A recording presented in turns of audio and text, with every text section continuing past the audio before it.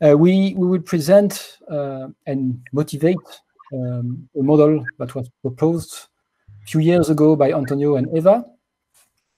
I will start by showing you where I got my data that got me interested in this kind of modeling.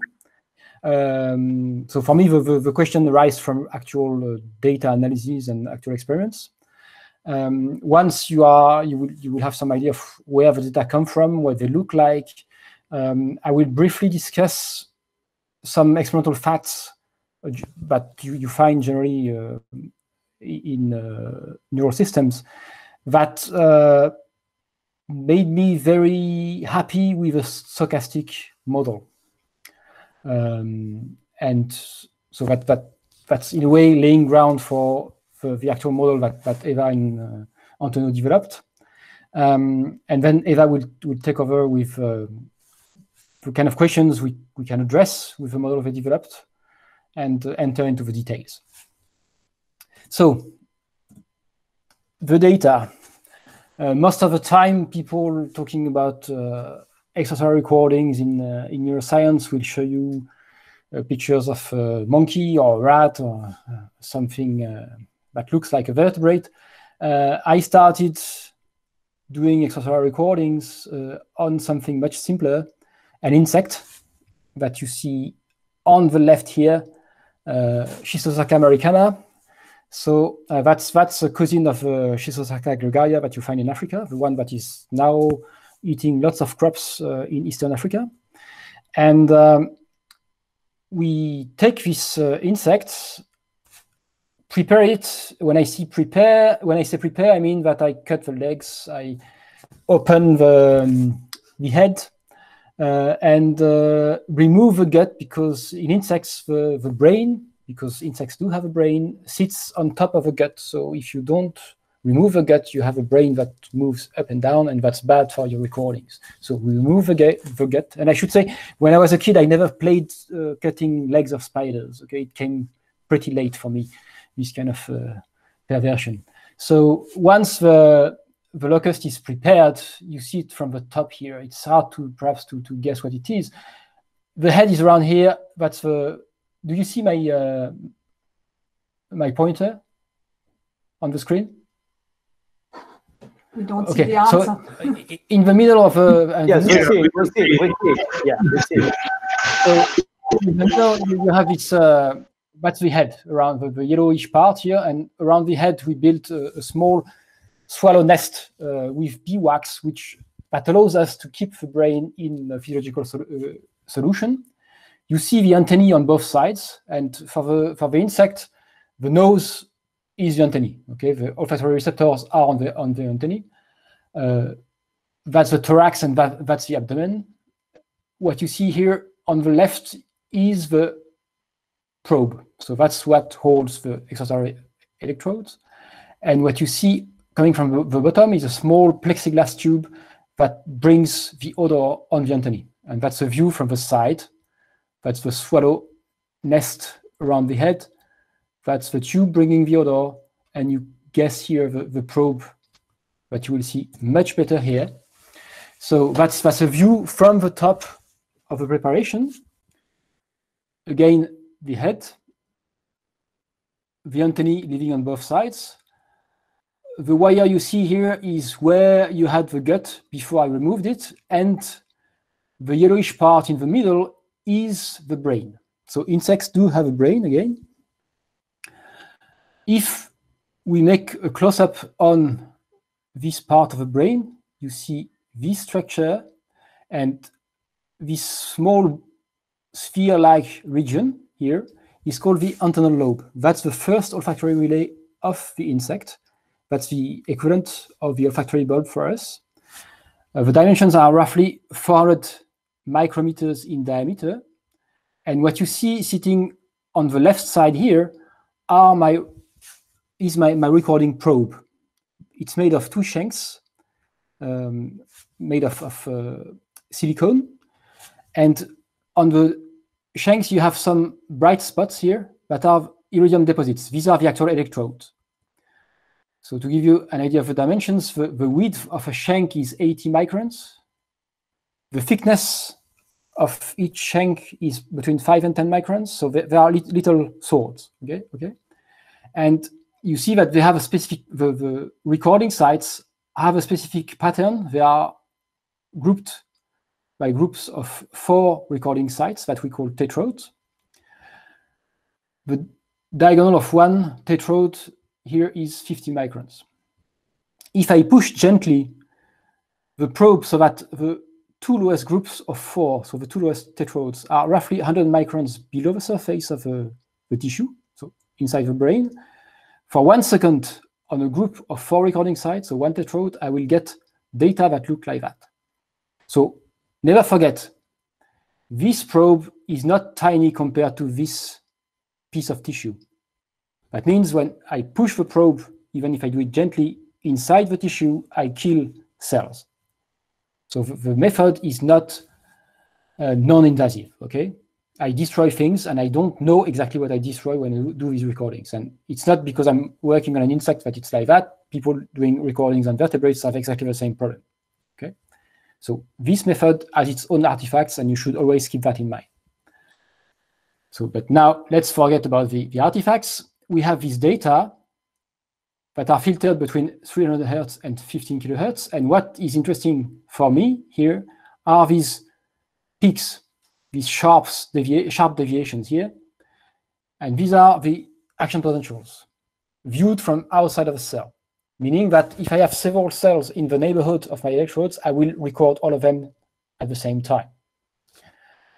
So the first task I will have to address when I work with these recordings is I will have to separate the activities of the different neurons that are viewed from these data. That's called spike sorting. It's a fascinating subject. People like me like to spend their life working on the subject, but I won't bother you with that today. When we end up this first stage of the data analysis, so when we have done the spike sorting, and again, that's not neutral, okay? Different people do it in different ways, and they will have more or less different results, but I'm convinced that the way I do it is the correct one. And after the sorting, I end up with data that look like that, so like barcodes. So each tick represents the time of a spike of a given neuron. Here you have 3 neurons recorded simultaneously. For this setting, most of the time I have between 5 and 10 neurons, knowing that in this region of the brain of the insect, there's 800 neurons. So 10 neurons is not that tiny compared to the total number of neurons. So these are spike trains, and these will be the objects we will concentrate on in this talk. So why should we bother with spike trains? First thing to know is that for a long time now, since seminal work by Adrian and Zoterman in 1926, we have good reasons to postulate that the spikes are the information carrier across large distances in the brain. It's not the waveform that counts, it's not the amplitude, it's just the spike time. So as soon as you adopt this working hypothesis, then it makes sense to study spike trains per se, because that's what successive regions of the brain get as information to do something useful with. And if you're inclined to do some modeling or some mathematical formalism, then you can consider modeling these spike trains without necessarily considering the biophysical spike generation mechanisms. Okay, that doesn't mean that it doesn't count. Just means that if you have a handy model that generates point processes, spike times, it's worth considering if it's easy to work with.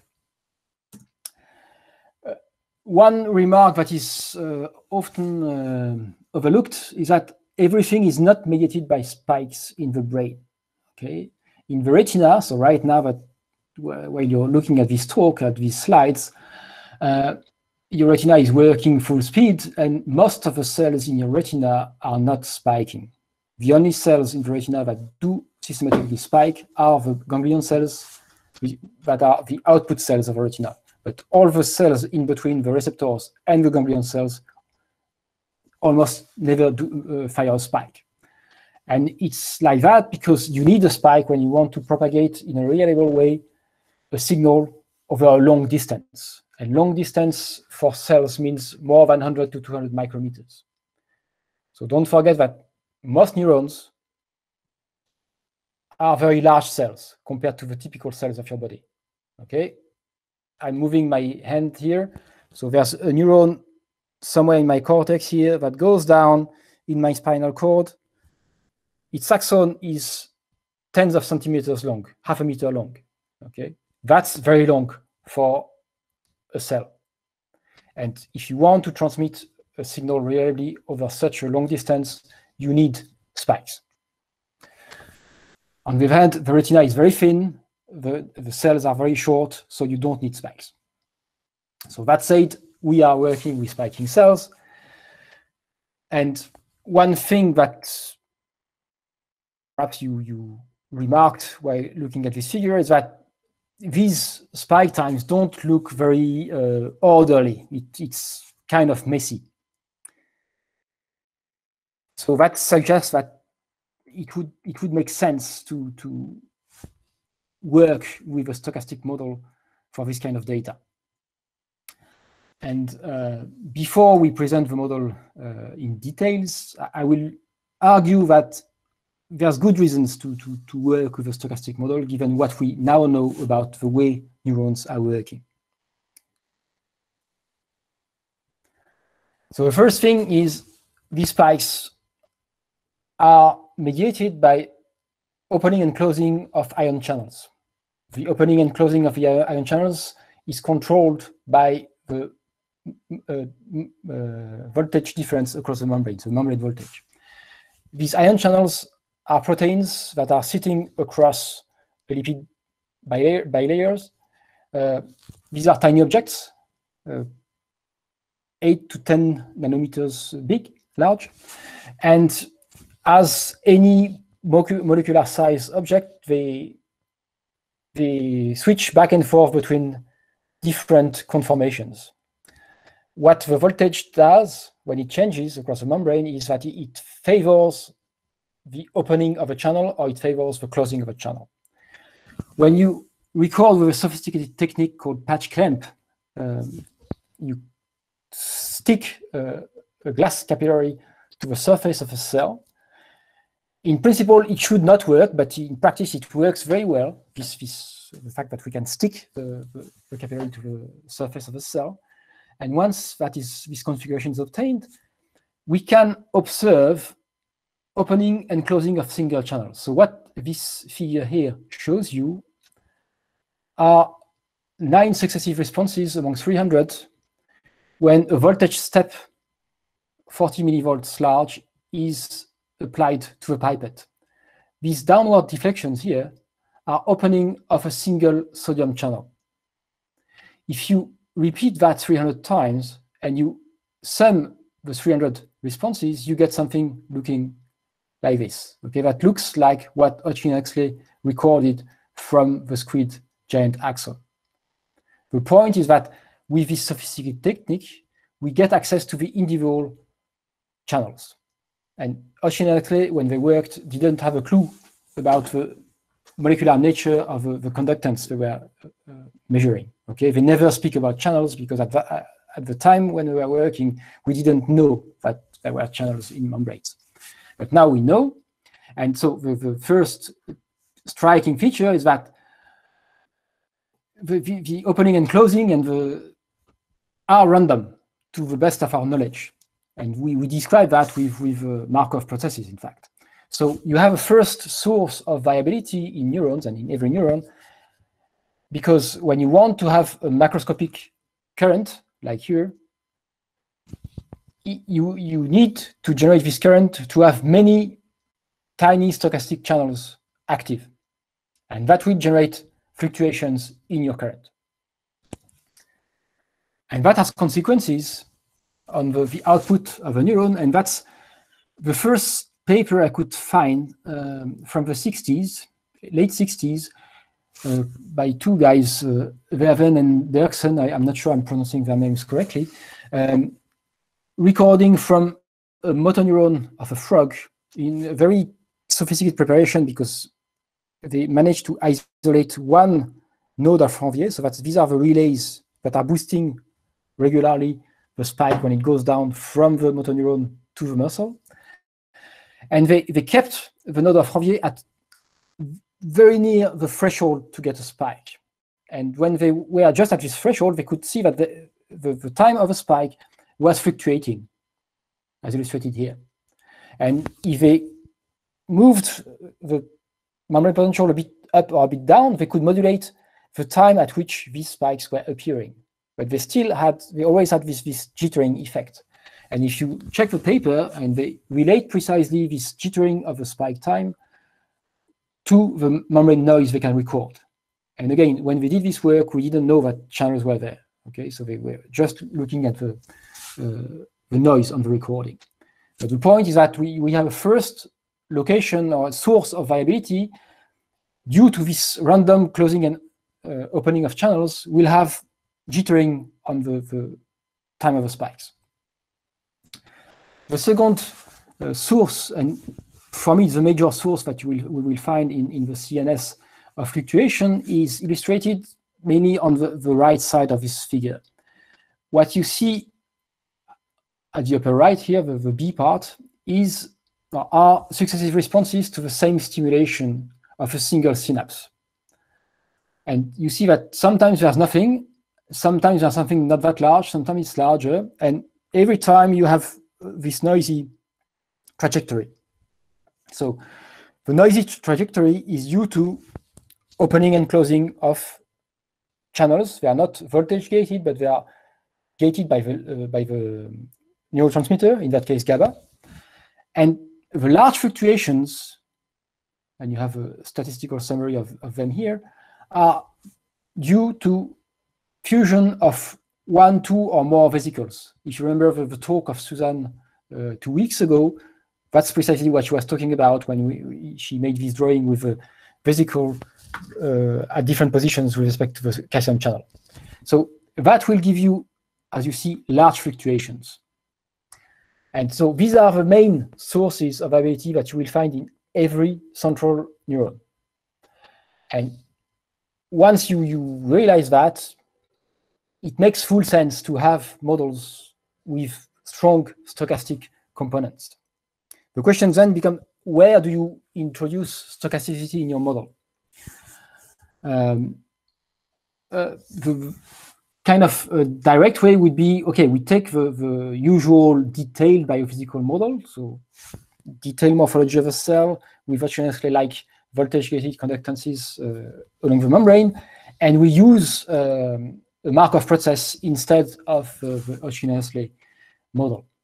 Some people do that. The main problem we have with that is it takes a lot of time to compute. And you have a huge number of parameters. The opposite extreme, and these are modeling choices, okay? I'm not saying that one is better necessarily than the other. It depends on what you want to study. The other extreme, that's the one we took, is to lump all the sources of variability at a single locus in the model. And that's what Eva will shortly explain. One last point I want to discuss before we go into the model detail is the fact that in the model we use, every time the neuron spikes, there's a reset. So it forgets what happened before. And that's, for a physiologist, that's kind of natural if you consider a tiny cell, because the axon apart, it behaves as an isopotential compartment. But the large neurons most of us are interested in, the pyramidal cells that you see here and here, are very large cells. And it's not obvious that if you have a spike just in the soma, then you will force the memory potential to go to zero everywhere at the same time. But we know, we observed directly in the last 20-25 years that, in fact, these apical dendrites, so the large dendrites that emerge from the cell body, can sustain action potentials. That's shown here. So this recordings shows you a pyramidal cell from a rat cortical slice. You have a patch pipette that is attached to the soma with a blue dye inside. So you see the blue dye diffusing into the cell. And then you have another patch pipette that is stuck to the dendritic tree with a green dye. Okay, so you see the green dye diffusing into the cell. So you're recording the same cell at two different locations. And you see that when you have a spike here in the soma, you have a spike climbing back in the dendritic tree. And this spike, to a first approximation, will force a reset of the whole dendritic tree. A more sophisticated way to look at the same thing, again, a pyramidal cell, but this time that's using a voltage-sensitive dye. So you have some molecules that go into the cell membrane, and their distribution within the cell membrane depends on the membrane potential. And they move very fast when the membrane potential changes. And depending on their concentration, their fluorescence changes. So you can follow the membrane potential by following the fluorescence of this dye. And you have, of course, now good spatial resolution. So you see here the fluorescence signal at different locations along the dendritic tree. And you see that when you have a spike in the soma, you also have a spike up in the dendritic tree. So in the field, the usual way to interpret these dendritic spikes is to link them to plasticity. But so I don't have any clear idea about their involvement about plasticity, but the first and basic consequence is that since you have a spike coming back in the dendritic tree, you will reset the dendritic tree as well as you will reset the soma. Good. So I will speak about the mathematical model that we propose to answer several questions that arise after the introduction of Christophe. The main points that I wanted to highlight about that model is it's simple to implement. Christophe has already spoken about that. All sources of stochastic variability are gathered together in a single common source of noise, which will actually be the random time appearance of the spiking. So this will be for the specialists from mathematics models with stochastic intensity. The model is not complicated. I will try to convince you about that, such that we are actually able to produce exact mathematical proofs. And it's still rich enough such that it enables us to give answers to at least some important questions in this model. So I try by evoking some of these questions that arose, for example, after the introduction of Christophe, and then I will just spend the rest of the time to explain you the model. So there will be no proofs, just an explication of the model and what it tells us. Okay? Good. So this one, good. First kind of questions is, suppose you have a system of neurons, which is basically in equilibrium, so in some stable state, and then it's exposed to some initial stimulus. Is it possible in our model to explain how the system relaxes back to equilibrium after this initial exposition? And how long does this take? Is it possible to relate this relaxation time to the parameters that we will introduce in our model? Second kind of questions that I will speak about is, does the brain operate in a metastable regime? We have seen a talk by Morgan, André, and Leo Planche about this. Metastable means that apparently the system is behaving in a stable way, and then all in a sudden it leaves this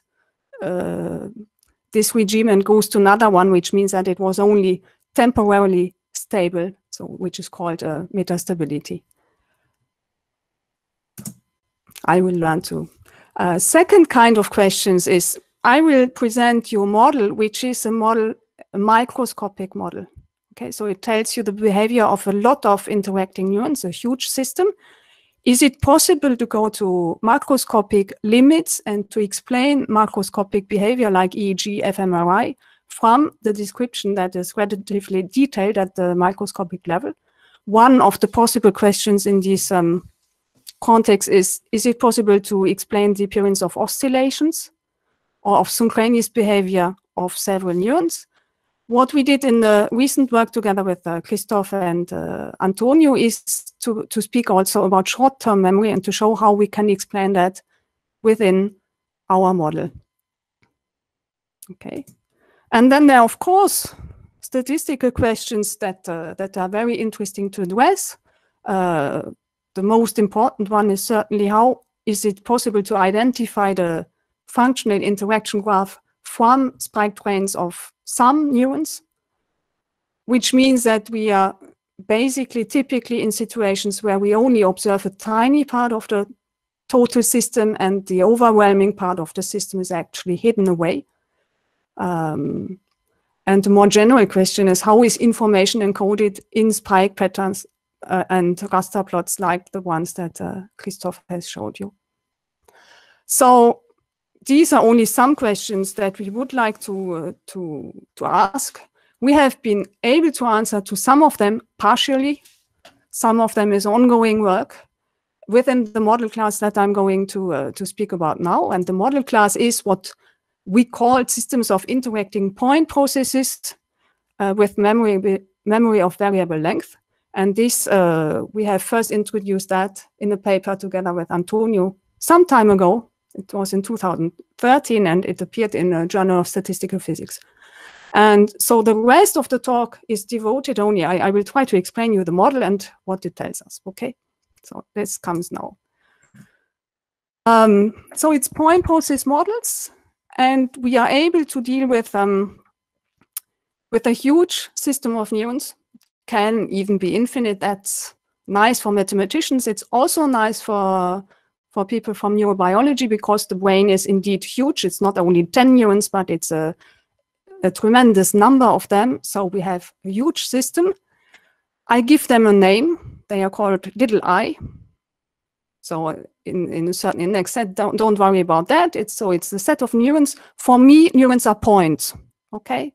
So I don't take into account any spatial structure, no axonal transport, anything. It's a point, and I will only describe the spiking times of all the neurons in these huge systems.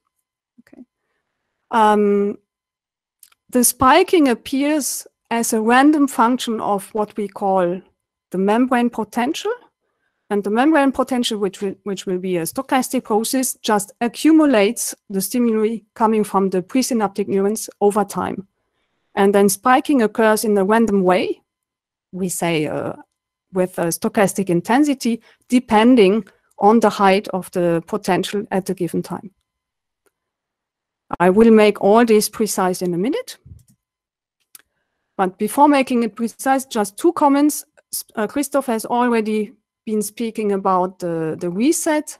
So when the neuron spikes, it goes itself back to a reset potential. And for simplicity, in our model, we take it equal to 0, but it could be anything. And at the same time, it gives some additional amount of potential to its postsynaptic neurons, and this influence might be delayed. So it's possible to describe this in the model, which is the effect of chemical synapses. The reset of the spiking neurons potential to the reset potential induces a discontinuity from a mathematical point of view. Amazingly, that's sometimes much more difficult than working without reset. Okay, we will see that later. So let's go. I will show you some formulas. I try to explain them in all details. Oh, still not many formulas. So as I told you, so it's point processes that we consider. So each neuron is described by the time series of successive spiking times. But instead of just writing these, how do you call it, barcodes, I mean these raster plots, we will sum up the number of spikes that we have observed within a given period. That's for mathematical reasons, it's more convenient to deal with. So this is what people call counting processes. So I associate a counting process to each of the neurons in the system. So n(i) of t, I is the index for the neuron that I'm interested in. N is like number of t is just the number of spikes of the neuron during interval 0t. I start at some time and then I count all the neurons. So this is an increasing process. It increases by 1 at each spiking time of the neuron, and it's very convenient to work with this. Okay. So people say, so now I come to the stochastic modeling. We suppose that this counting process has an intensity process which is stochastic, and this is called lambda I of t. It's the spiking probability, the infinitesimal spiking probability of neuron I at time t. And it just tells you that given a time t, and given that I have observed all the history and all the other neurons up to this time, the probability that neuron I will spike in a very small time interval t plus dt is given by the intensity times the length of the interval. Okay. So we also say that lambda I of t is the instantaneous jump rate of the neuron at that time. So this is stochastic, but it's known at time t. And this ft here is for mathematicians, is what we call the filtrations. It's just everything that I have observed up to time t. So it's the history up to time t. Okay. So this formula, so the infinitesimal probability of jumping during a small time interval, given the history, suggests a time discrete simulation scheme that I will tell you now. It's not what we actually do, but it helps us understanding what is actually happening. So we can bin the time into small time intervals of length delta. It's a time step that we take fixed, it's small. And then within each of these time intervals, we can just accept to have a spike or not according to some Bernoulli random. We flip a coin with the probability intensity just at the time step before times delta. We accept the spike and we reject the spike with the with 1 minus this probability. Okay, so this would be Bernoulli experiments over time, small time steps. If I let delta tend to 0, actually one can show that the time length up to the next spiking time is an exponentially distributed random variable. It's not exactly exponentially distributed because it depends on the parameter that is moving over time and which is random. And this is what is exactly expressed by a stochastic intensity. Okay, so if you understand this discrete scheme, which would be a sort of Euler scheme for simulating the process, you have understood what intensity means. So it gives you infinitesimal probabilities of spiking or not. So, okay, so everything we have to know is in these spiking probabilities, in these intensities. If we have an intensity which is fixed, deterministic and a constant, then actually this gives rise to a Poisson process. In Poisson processes, successive interspike intervals would be independent, which is of course not the case in real neurons. So intensities which are deterministic are not suitable for modeling interacting neurons because there are dependencies between neurons and there are also dependencies on the memory structure, on the history of the given neuron.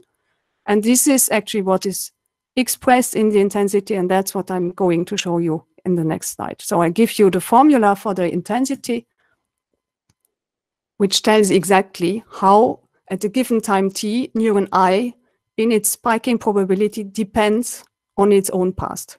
Okay, so it's a deterministic function, which I call fi. This is the jump rate function of some expression, which is a sum of the past influences of the presynaptic neurons on the neuron itself. So maybe, so for the mathematician, I wrote this first formula.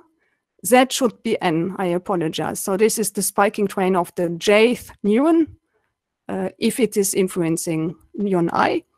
And for the neurophysiologist, I wrote it this way. It's the same thing. So it's a sum over all neurons that directly influence I.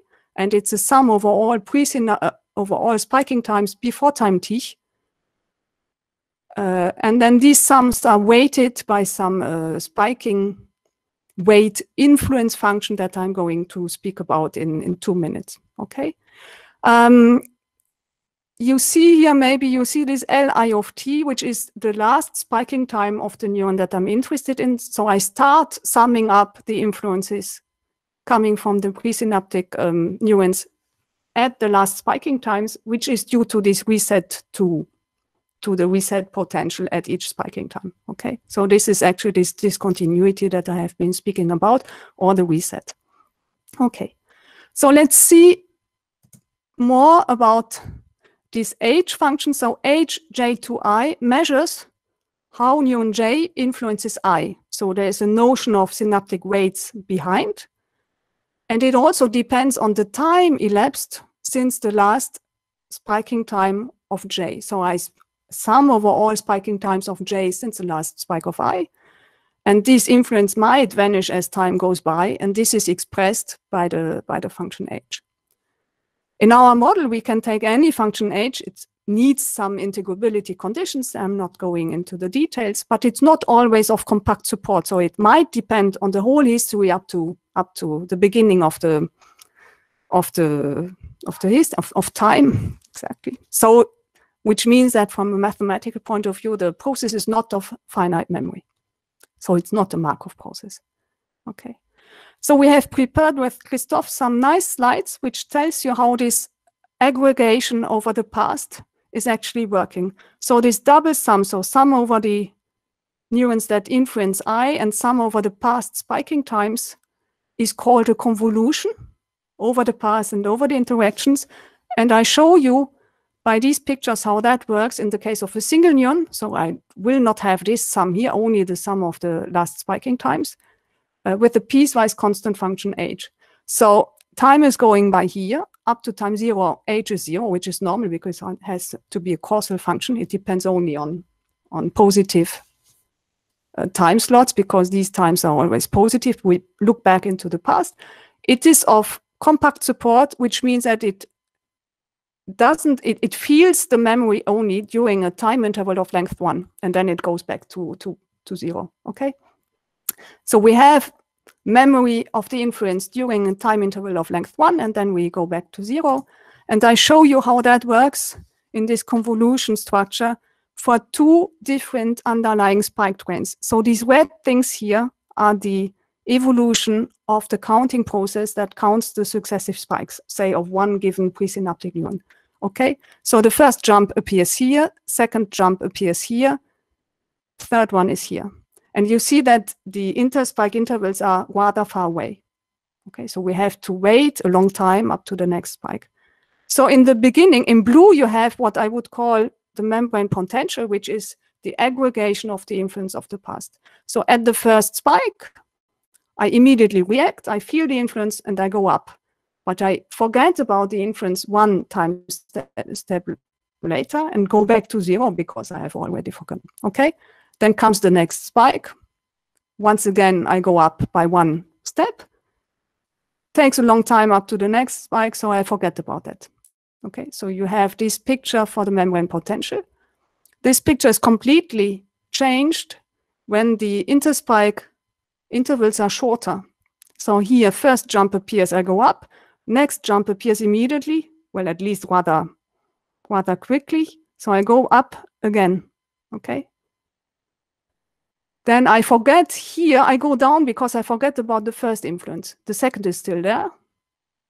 But then comes the next jump, so I go up again, okay? So you see that 2 different input spike trains lead to completely different pictures of the membrane potential. And what we also see in this picture is that the potential is a deterministic function of the presynaptic spike trains. So the only stochasticity is in the realization of the counting process of the spike trains. Okay. So we call this process, which is the sum over the presynaptic neurons and the sum over the past spiking times, we call that the membrane potential of the neuron I at time t.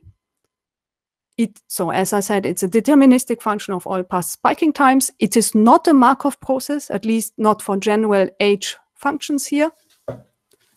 And at each spiking time of neuron I, this process goes back to 0 because of this reset to resting potential that we chose equal to 0. Okay. So to summarize, our model is an integrate and fire model because the neuron at a given time fires at a rate which is a deterministic function of the potential. So it depends on the height of the potential. And this function, well, you can imagine something like of logistic shape like this, which expresses actually the fact that the same stimulus might have more or less influence depending on whether the potential is already close or not to the saturation threshold. Saturation threshold would be somewhere here. Okay. Good. Here comes an example. I said it's these H functions are related to synaptic rates. So quite often we model them in the following way. We have a fixed synaptic rate of neuron J on I, which is either positive if it's excitatory or negative. And then we forget about past influences at exponential speed. The bounded memory case is exactly what we saw in the two figures that I tried to explain you some minutes ago. Okay. So it's an integrate and fire model. Integrate because we have this summing up, fire because, well, evidently there are action potentials. The threshold is random. Why it's random? Well, because of these, as I explained to you, because of this stochastic intensity, which means that at each step I decide or not to spike with a given probability. So it's not a fixed threshold, it's a random threshold. Of course, other approaches to model the membrane potential have been proposed in the literature. Quite often, actually, people use fixed thresholds, but random membrane potential processes like diffusions. We could choose to use Hodgkin-Huxley process with noise, or the model of Gerstein-Mandelbrot, which is just a Brownian motion with a drift. And then you say, okay, spiking appears when hitting a certain threshold. These models are beautiful models, but you need to study the laws of the hitting times because spiking appears when hitting this fixed threshold, which is actually difficult from a mathematical point of view. There are no closed formula, and it's difficult to put them into a network. So the model we propose is, it is easy to speak of network behavior, to pass to mean field limits, and simulating of our model is easy. Also, we won't have time to tell you about that, but Christophe gave a series of lectures about that in Lascaux. Okay, so I will just close by giving you an overview of some mathematical results that we have been able to produce in this model class. We started, well, this first paper by Antonio and myself in 2013 was in discrete time, actually. So it was a kind of cellular automaton where we studied the existence and the uniqueness of a stationary version of a process. Stationary means that overall, in the mean behavior, the process will always behave the same. And we did that by using a certain perfect simulation technique. We also did that in continuous time with a PhD student, Pierre Audara, by using the same kind of perfect simulation. Then we have made first attempts to the statistical estimation of the interaction graph. In the case without reset, which would be what people call Hawkes processes, there has been a lot of work by Patricia on this topic, of course. And I think here is still a lot of things to do, because the main problem comes from the fact that we only observe a tiny part of the system and the huge overwhelming part of the spiking activity is hidden and we don't observe it. The study of mean field models, this is an answer to the questions, how can we describe macroscopic behavior from this microscopic model? Because in our model, we describe the spiking activity of each single neuron. So these are, well, there's an overwhelming literature over that.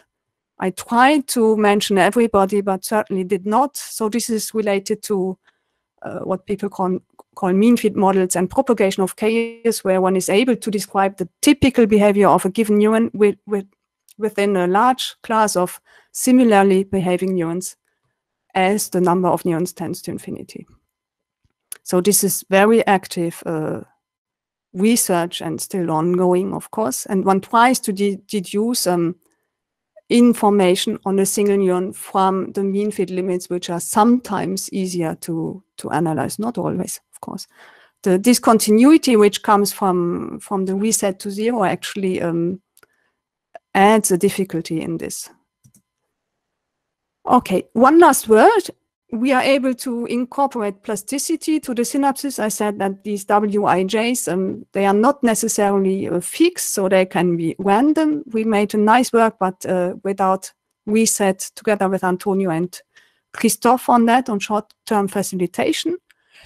And then there is ongoing effort to explain metastability, which means that over a long time, the system seems to be stable and then suddenly leaves this stable behavior and goes to another state. So this is related to metastability. There have been several papers by PhD students and postdocs of Antonio, so Morgan, André, and together with Leo. First work by Ludmila and Miguel. And myself, I just finished a paper on that with a guy from Paris 6, Pierre Montmarché.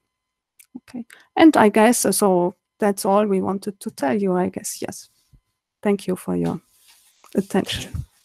Christophe, Eva mentioned two models. The one where you have this potential, which is a part of the stochastic intensity, and then you have a kind of random threshold, and you have the classical integrate and fire, where you spike when you reach a threshold. Yeah. From a biological point of view, which one seems the most credible? Biologically, you would go for the diffusion model with a fixed threshold. Naively, that's what I would do. And when you look at actual voltage traces, it's not too far from a diffusion, diffusion with jumps, but and you have a big technical difficulty when you start working with these diffusion-like models, because you have to get the first passage time, and that's a pain.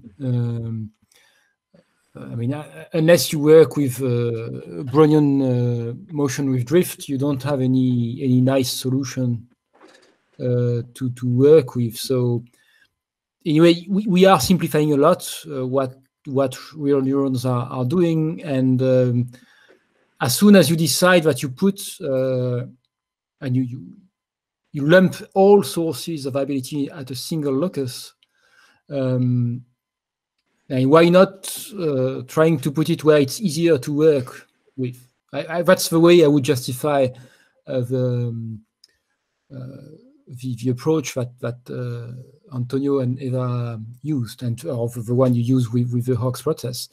It's much easier to work directly with intensity than it is to work with a kind of Brownian motion reaching a fixed threshold. Okay, thank you. But that's debatable. I mean, that's and that's true that it's a problem when you talk to physiologists, because for them it's much more intuitive to look at the process as diffusion reaching a fixed threshold. Okay. So some authors say that the main source of variability for neurospiking it's not the ion channel noise or synaptic noise, but the noise due to the bombardment, especially when you model large-scale networks. That's for large-scale networks. When you have a large-scale network, the main source of variability comes from the stochastic bombardment, the random noise generated by the bombardment of other neurons. So usually they use this argument to defend the deterministic models instead of stochastic ones. What would be your answer to this question? I mean, we have exactly the same bombardment effect. I mean, there's many inputs, and some will be activated at a given time, some won't. So we have the same effect as the integrate and fire guys do, as far as I'm concerned.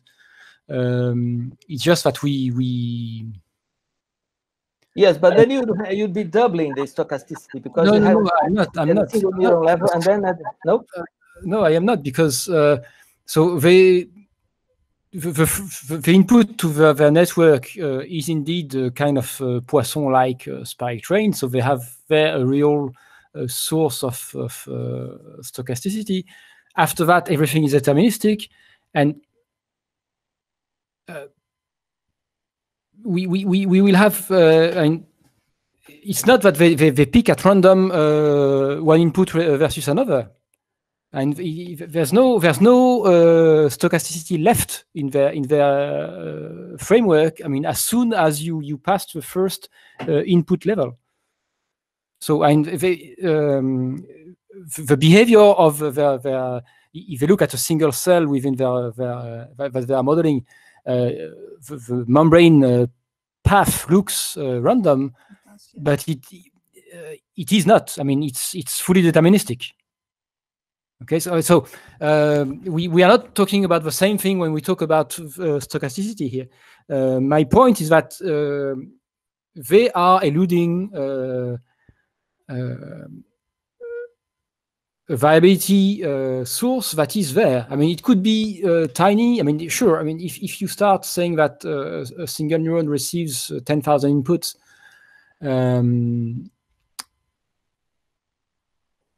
at a given time, you can have 200 or more that are active. Yes, then you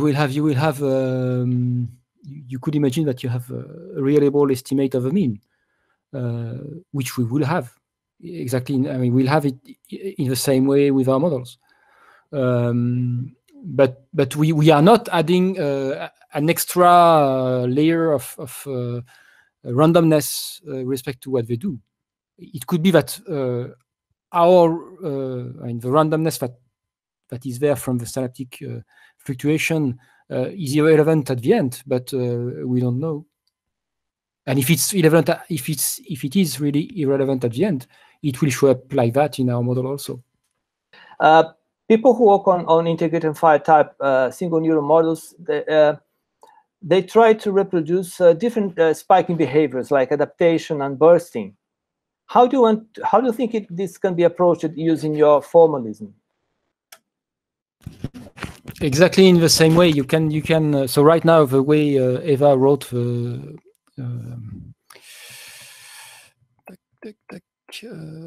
so here, when you, I should not point with my finger. So until now, in the I set, they don't include the neuron itself.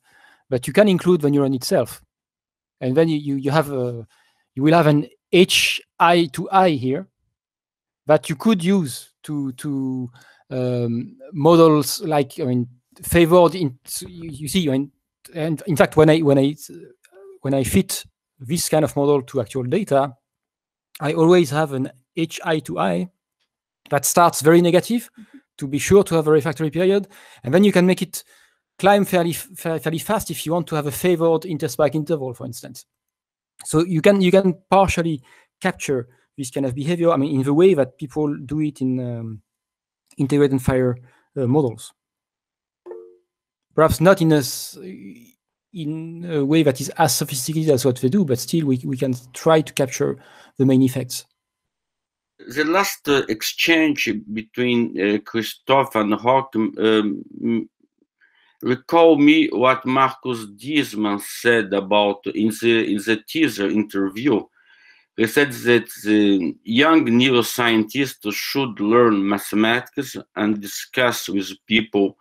Well, he didn't say simulations, working in the laboratory, but there were two things to avoid. One is to be too much attracted by the intrinsic beauty of mathematics. And the other is to believe very much in what people who already work in neuroscience believe. So, of course, this model is a wonderful model and has been attracting mathematicians, including mathematicians who are not work with us, people like François Bassely. So it's a wonderful model. It's a challenging mathematical model. We can prove things about it.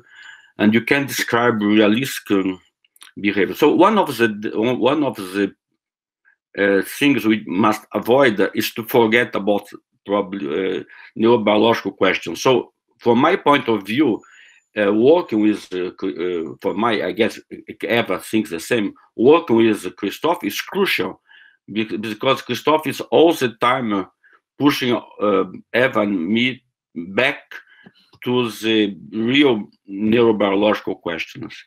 But now I think it would be great if Hawking and his team start doing simulation about this model, really simulation, because otherwise we will never be able to really interact.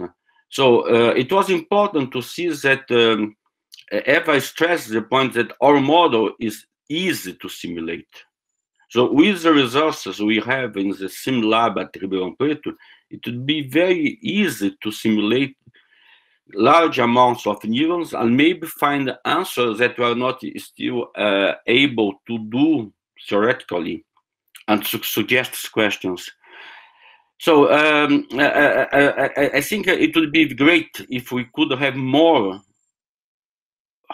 simulations. There are previous work done by Cecilia Romaro, Fernando Najma, and Morgan André for the simulation of metastability in different types of models. But I wish more research in this direction was done. Sorry, no, it was just to complement you. We are working in Nice on simulation of those kind of processes, and we are currently reaching 10 to the power at least 6 or even 9 sometimes neurons of that, and we would be very happy to exchange with you about what would be nice to simulate, since we can reach this amount of neurons, to see what you want to see on those big simulation of networks. We would be very happy to. I had the last question, and maybe it's linked to the simulation. At one point in the teaser, or at least in the part where you were telling us how good this model would be, it would be to answer some of the neuroscientist question, and one of them was, can this model extrapolate to EEG or fMRI somehow? And what kind of result do you have so far between the link of this kind of models and what you see in EEG or fMRI? I was just curious. Good question. Did I see that? Did I say that, Patricia? No, it's a good question. It's we have to work on that, but we don't. I would say we don't have. But I would complement saying that since they can say something in some cases on getting differential equations describing the mean behavior of the neurons, that's a step towards what you need to say something about the EEG or fMRI.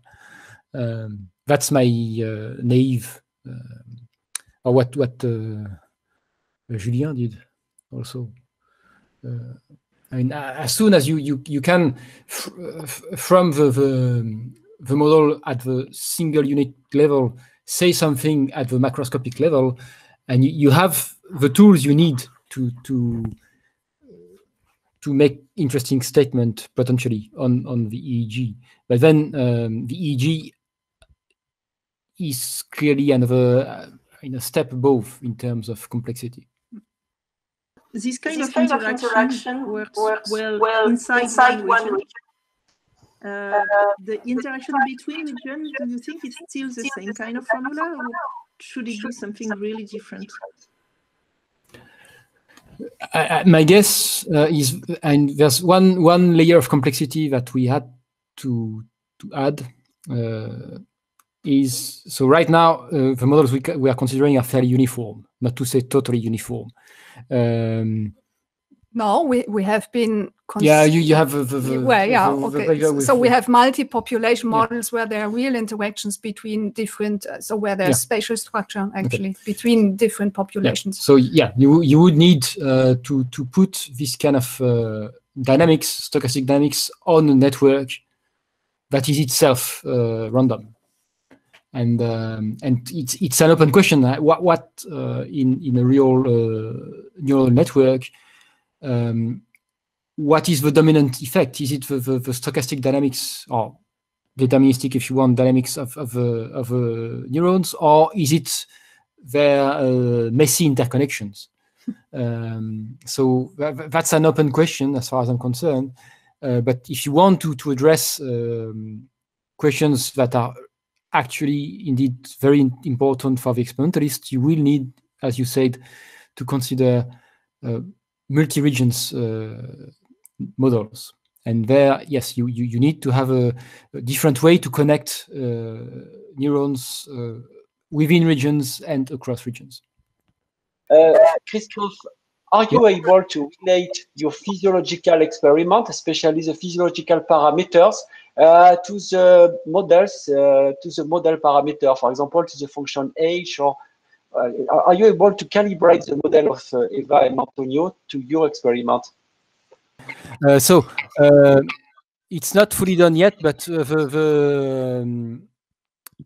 the answer is yes. I mean, the key thing is that you need to include an HI2I kernel, and the frustrating part is that this HI2I includes both and the effect of the biophysics of the neuron onto the discharge, and the effect of a part of the network that you don't see, or that we don't see. That means that when we want to look at responses to odors, in my case, but as soon as you start applying a stimulus, the stimulus could act at many levels, and it's very hard to say and to interpret the results you get when you need to change the self effects of the HI2I of a model. I'm not sure I'm clear enough.